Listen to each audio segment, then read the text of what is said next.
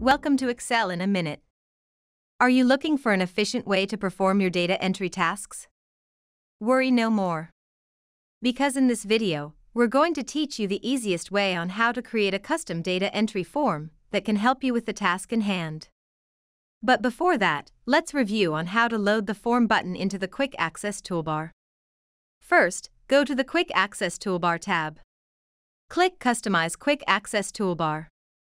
From there, select the Form command from the commands not found in the ribbon option.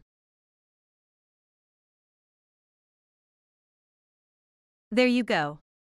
You can now click the Form button and load the Data Entry Form dialog box. Now, let's create a data entry form for a tabular record of employees. To start, click anywhere on the table. Then click the Data Entry Form button. As you can see, the Data Entry Form dialog box loads a form that has the table headings as the form label. Now, let's type an entry for each label. Press Enter to add your entry to the dataset. After that, the dialog box refreshes, and you can add more or edit your dataset. You can also browse through different records in your data without closing the dialog box.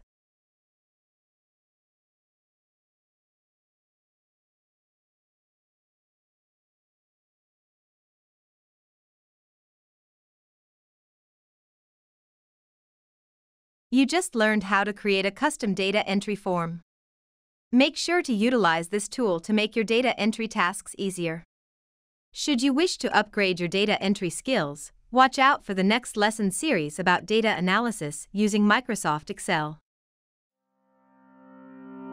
Thank you for your time. We hope you enjoyed this video. Don't forget to give it a thumbs up and subscribe to our channel for more Excel in a minute. You may also check out the link below to download the presentation. We hope to see you in the next lesson.